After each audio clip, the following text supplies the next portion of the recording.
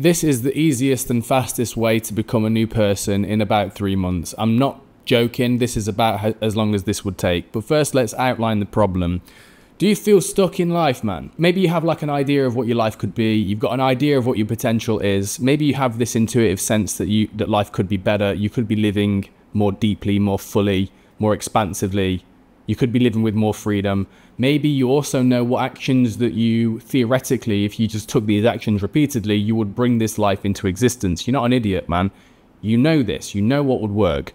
But there's some reason, some mysterious force in the background that stops you from making this happen, that stops you from consistently taking the actions. Maybe you have little periods where you actually take the actions and you start getting your shit together and you start really making it happen. You see a bit of progress, but then there's some weird gravitational pull in the background that just sort of pulls you right back in, and next thing you know, you're back watching Netflix, scrolling YouTube shorts and Instagram reels and all that other shit, right? I've been there, man. I promise you right now that I've been there.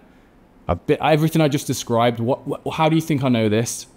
How do you think I was able to pinpoint it? Because I've been exactly in the same spot where you potentially are if you're watching this video. So there's one reason for this, man. Actually, there's a few reasons, but the main deepest reason that I want to tell you about today, or that I'm talking about in today's video, I can sum it up in a single word. And what is that word? That word is identity.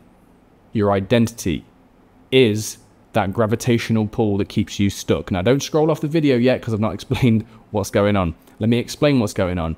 When I say identity, when you think of yourself, in your mind, you have an image of who you are. You have an image of yourself. This is your self-image. Your self-image is like a character in a movie. And like a character in a movie is largely defined by the kind of food you choose to eat, the kind of people you hang around with, the kind of actions that you habitually take, the kind of things that you repeatedly do, the kind of goals you have, the kind of income level you're happy with, the kind of weight, the body shape that you're happy with, and much, much, much, much more than that, okay? This is what forms your self-image, like a character in a movie. And ultimately, man, your self-image is your destiny. It's your destiny because, for example, let's say person A defines themselves as a gym person. Well, that person will go to the gym because it's congruent with their identity. They'll naturally just keep hitting the gym and being into fitness, and that will tell us, and we can predict what future is in store for that kind of person. Person B, I'm not a gym goer, I've never been in set foot in gyms.Maybe that person talks to his friends and says, oh, gyms aren't my thing. That's his identity, okay? That's his identity being communicated through his words. So he will never go to the gym, he will never be healthy because his identity literally prohibits him from doing so. It's his identity that might also kill him 20 years younger than he probably should. Your identity will either drag you to hell or it will lift you up towards heaven. If you want to change your life, you need to shift your identity. Why? Because you cannot create a new life if you're too attached to your old identity. Personal growth is synonymous, it's symbiotic with personal death. If you cannot allow previous versions of you to die, then you will not allow new versions of you to be born. But changing your identity is not easy.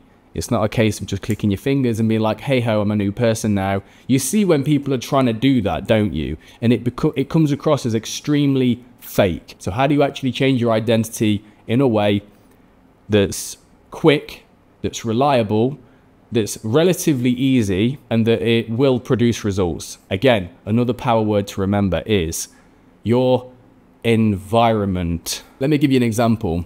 Right now, I'm on Koh Phangan Island in Thailand.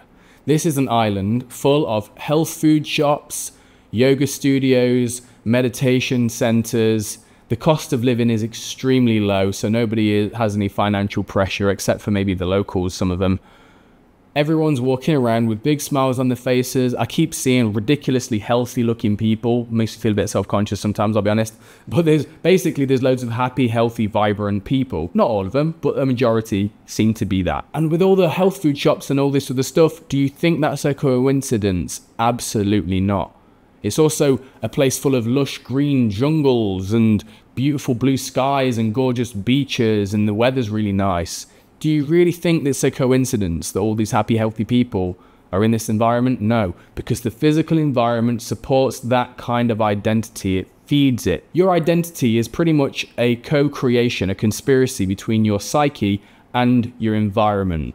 Okay, they're kind of feeding each other. Your environment either supports the person you are trying to become or it hinders it.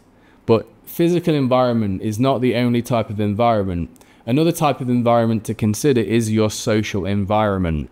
If you did an audit of your life, of the people in your life, do these people lift you up? Do they support the active creation of the best possible version of yourself?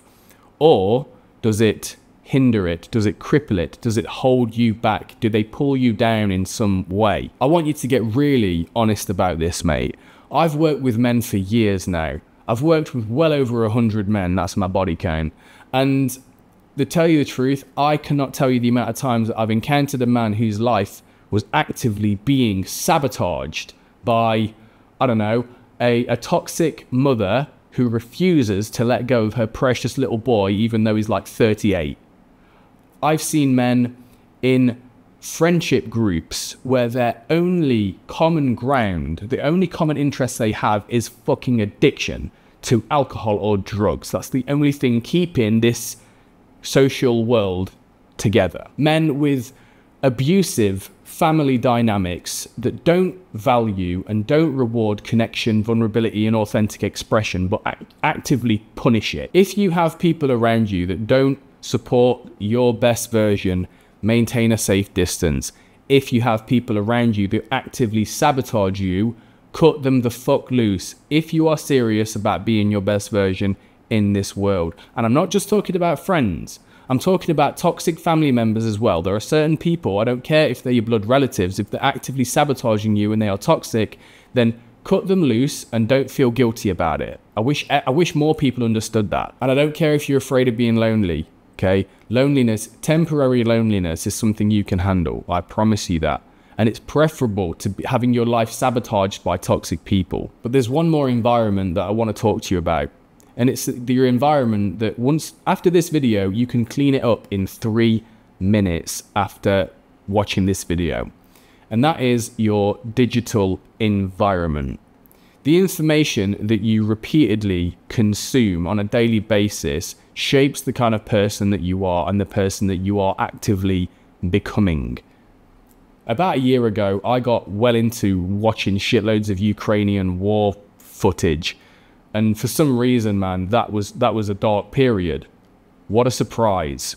It was painting my worldview and turning me into a more sort of like negative, pessimistic person. And I noticed it happen, but somehow I just got addicted to it. When I cut all of that loose, then I noticed myself naturally become a more positive person. Less than 3 months ago, I had this big audit where I looked at all the people that I followed on social media and I chose to unfollow every single one of them. And then I refollowed certain people for a very specific reason. And that reason is because it adds something to my life. Since doing that, now my social media feeds are a source of inspiration. They make me feel good. It's like I'm hanging out with people who I really vibe with. People who we're growing businesses together. We're improving ourselves together in some way. So your feed, and by the way, man, the smartphone, social media, this shit is not going anywhere. A couple of years ago, I made videos about how you should cut it out completely. But let's be real, man, that's not happening anytime soon. This is not going anywhere. So you might as well make it work for you rather than against you. Now, one thing you could do after this video is you can actually, once you've cleared out all and unfollowed all of your people on social media, is you can follow my new page, which is a new Instagram page I'm creating. Well, I have created it, it's already going, from really like the best bits and clips from this channel. So that on your feed, you're going to get these little tidbits of things to remind you, things that are going to support you in your personal growth and self-healing journey on the way, mate. So click the link in the pinned comment down below to follow my new Instagram page. And I will see you, man, in the next video. Peace.